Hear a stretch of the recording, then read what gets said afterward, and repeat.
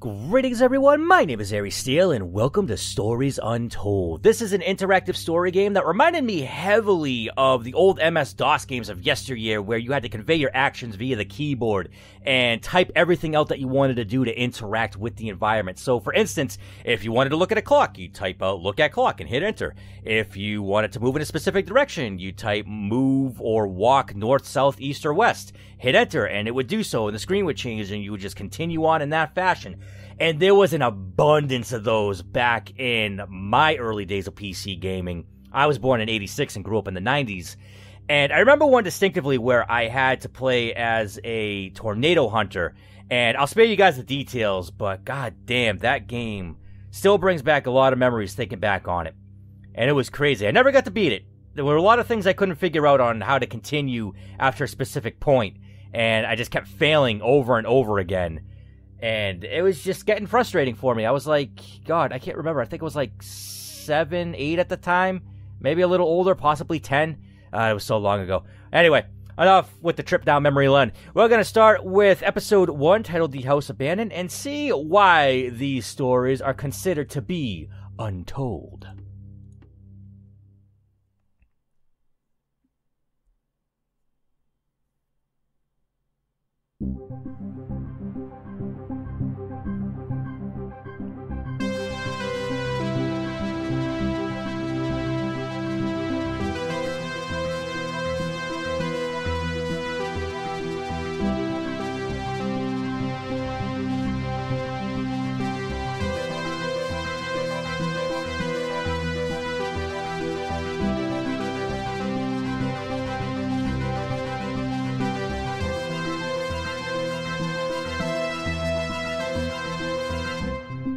Well, they definitely drew some inspiration from Stranger Things.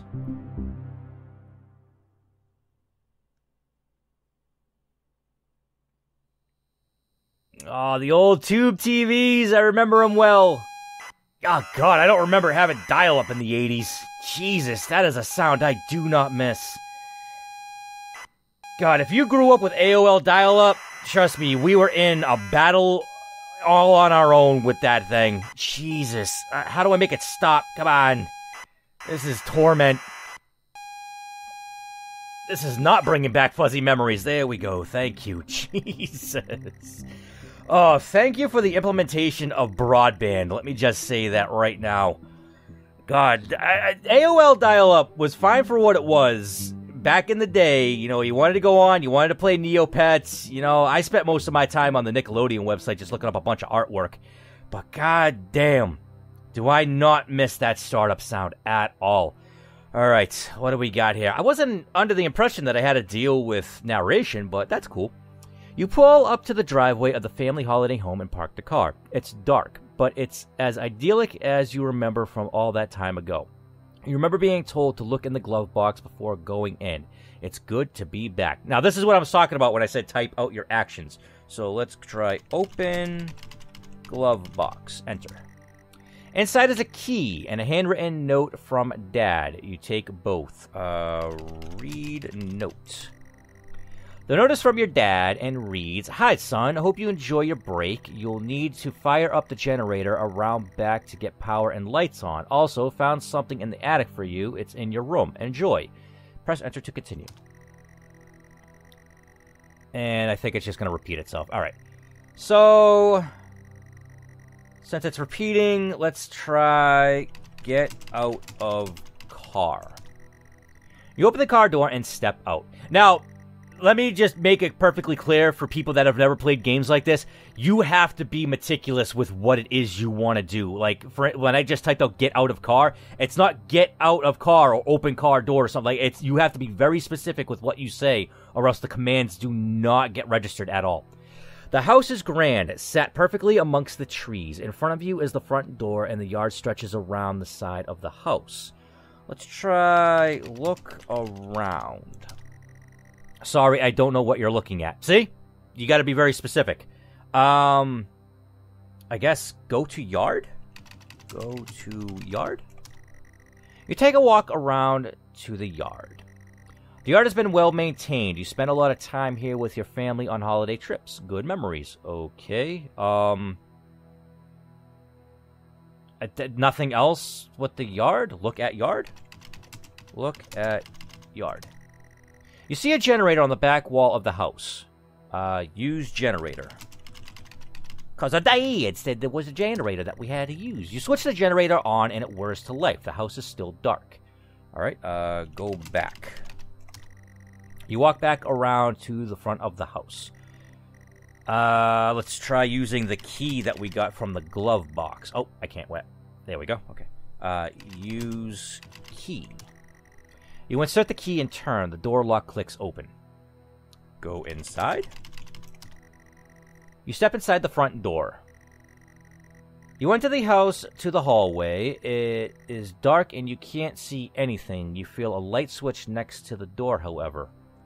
Use switch. You flick the switch and the lights come on. The hallway is now brightly lit. There is access to the kitchen and living room here, as well as a set of the stairs going up. Let's try to go upstairs, because I think that's where my room would be. You walk upstairs to the landing. The stairwell landing. There is a bathroom and 2 bedrooms, yours and your sister's. Pictures adorn the walls, images of happy times. I bet it would be. I miss the 80s and the 90s. They were good times. At least, you know, when I was growing up. I don't know how it was for anyone else. Go to my sister's room. You walk into your sister's old room. Your sister's room is in perfect condition, untouched since the last time you had seen her. Posters of her heroes and some of her own attempts at art adorn the walls. A few shelves are crammed full of trophies. Her bed is drowned under a pile of colorful soft toys. A real nostalgia trip. I bet it would be. Look around. Maybe there's something specific about the room. There is also a large wardrobe in the corner of the room, the door slightly ajar. Open wardrobe. Wardrobe.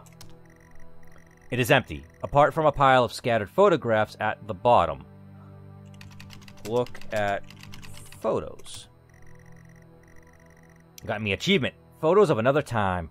They're all identical. A forest road at night. You put them back. Okay, go back. You step back onto the landing. I gotta let this just wait and do what it is doing. Cool. All said and done. Go to my room. You walk into your old room. Your old bedroom. So many good memories in here, and it's been preserved so well. On the desk is a gift-wrapped box. Unwrap gift. You unwrap the gift excitedly. You can't believe it. Dad has found your old computer, a future 128K plus 2. It's been preserved well in the attic and hopefully still works. Let's see. What would be the proper action to do here? Set up computer? Oh, press enter to continue. My bad.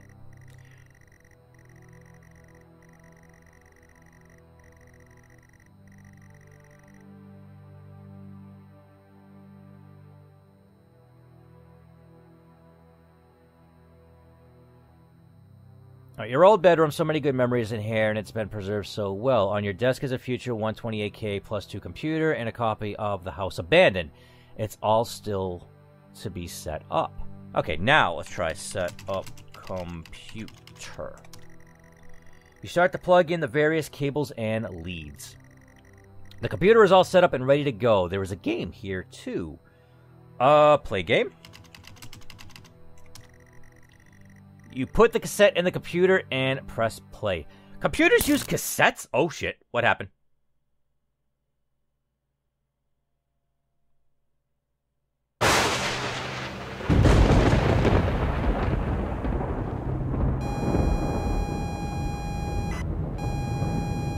God damn it, you kicked me off the modem!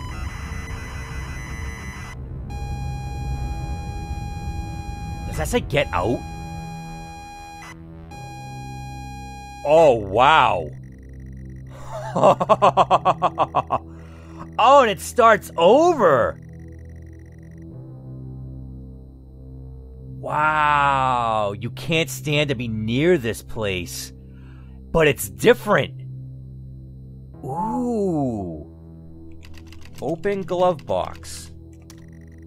Inside is a key and a handwritten note from Dad. You take both. Okay, let's see if the note's different. Read note. You don't recognize the handwriting. It says, get out. Oh, wow. Get out the car. Get out. Oh, this is crazy.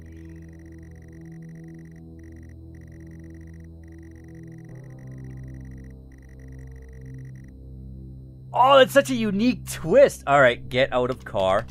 We did that before. Oh, out of car. There we go. You force the warped car door open and fall out. The house looks abandoned. There is a yard to the side. Wood creaks in the wind, and all happy memories are gone from this place. There is no love here. Holy shit, this got dark really quickly. What was it? What did I do before? Go to yard, I think was the thing. Or look at yard. You step through the debris to the backyard. The grass is overgrown. The weeds crawl up the side of the house. It's not a nice place to be. You clutch the note, needing to look around. Look around. There is an old generator next to you. Okay, I guess use generator again? Ooh. There isn't much fuel, but the generator starts up.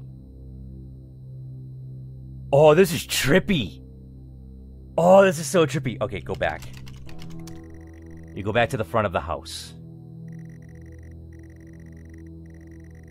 Okay, house looks abandoned. Yard to the side. Wood creaks in the wind. Okay, there is no love here. And that was use key. I need to try to retrace my steps here. You unlock the door. The click of the lock hurts to hear. Oh, no. Go inside. You reluctantly step inside the front door. Oh, no! Pitch black, but your senses are punished more by the smell, stale air, and damp. Oh, stale air and dampness. Okay. This could not be less inviting. The note burns in your hands. You feel compelled to read it over and over. Oh, no.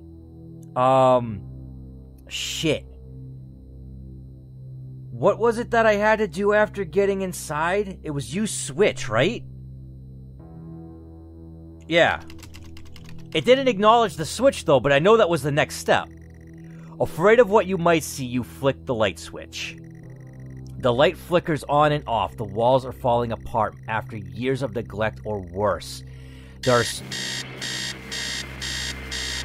Upstairs, the sound of an alarm clock blaring. Someone else is in this house. That can't be. Oh, the clock says stop. Stop alarm? Somehow the alarm stops. You can feel the panic set in. You are still in the hallway. The noise has stopped, but you feel a presence. Someone is in the house. They should not be here. There is a kitchen and a living room adjacent and stairs leading up. The note feels disgusting in your hands. Oh no. Let's try the kitchen. Go to kitchen. You go into the kitchen. The kitchen stinks and feels completely unfamiliar. The tabletops of rusted metal and there is a carcass on the table. There is writing on the wall and the utility room door has a red X painted on it. Look at writing. Jesus. In blood, the number 1986 is smeared across the wall, and I just got an achievement that said the same thing, 1986. That was the year I was born in. Okay, go back, I guess. You step back to the hallway, your shoes are wet. You are still in the hallway, the noise has stopped, but you feel a presence. Someone is in the house, they should not be here. There's a kitchen and a living room adjacent, stairs leading up. Note feels disgusting in your hand. Let's go upstairs. You head up the stairs. They creak. Same but different. The landing has access to your sister's room. Oh, Jesus. Behind the door, a phone starts to ring. You don't understand. Neither can be. Answer phone? You hear him answer the phone, your mind hurts, and you taste iron Voices spin out of the phone, fills into the room. Whoever is in there should not be there. You need to hang up the phone. I do. Whoever you consider the worst, hang up. Relief. Same but different. The landing has access to your sister's system's room, your room, and the bathroom. Pictures are all over the wall, but something is different about them. Oh, man. Okay, what the hell? Should look around, I guess? The landing is bare and worn. Photos adorn the wall, all misaligned. I don't know what to do. Are there locks on the door? Can I potentially lock them from the outside? Let's try use lock. Maybe there's locks on the door. I don't know, this is a complete shot in the dark. I don't know why this came to mind. You grab the lock. The lock is rusted. Not used in years. The key in your hand weighs heavy, the note heavier. You grab the lock and can now input the code. What code? What is it talking about? 1986, perhaps? The lock clicks open. Same but different. The landing has access to your sister's room, your room, and the bathroom. Pictures all over the wall, and something is different about them. Oh my god. Open door? That I just unlocked? Oh, fuck you. You open the bedroom door. Go into my room. You enter your bedroom. Oh, the noises in the background are so creepy. The bedroom feels utterly familiar. The walls are damp, but you've been here before. In front of you, a lone person sits in front of a computer screen. The lamp is on. The clock reads 99:99. You shouldn't be here. I shouldn't be here. You grip the note tight. Oh my god, this is some fucking breaking bullshit. Read the notes. Oh, I spelled note wrong. I'm sorry, Jennifer. I'm sorry, Mom. I'm sorry, Dad. You haunt every step I take, even in this place. It was out of my hands, but still you punish me. I can be with you now. Press enter to continue. There is nothing left to do. I'm consumed and confused. This is the end now.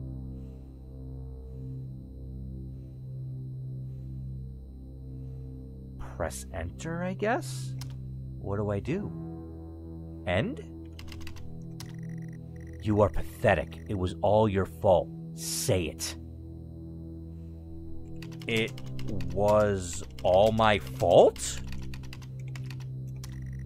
I don't believe you. Like you mean it. Please. It was all my fault. It was all my fault. Say it. I am saying it. I'm sorry. It was all my fault.